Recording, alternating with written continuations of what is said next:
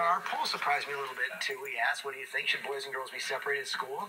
22% said yes. 78% said no. Can I say something, though? Hearing the boys say that about the girls, I feel like maybe if they were around girls more, they might have different responses to that, because obviously girls are much more than all of those things. So I don't know. I'm a big fan of having kids learn and be integrated. Yeah. I mean, it's done well in private schools. Public schools, maybe to give the option, and maybe if you know your child well enough to know maybe they'll be better in this situation or not.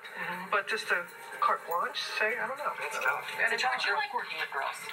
He better. Both at home and here. You've got no choice. Up next at our Heat Index, dating secrets from the millionaire matchmaker herself, the host of a hit series revealing her do's and don'ts of successful dating and how to get past that first date. Maddie Staver's going to join us in a moment.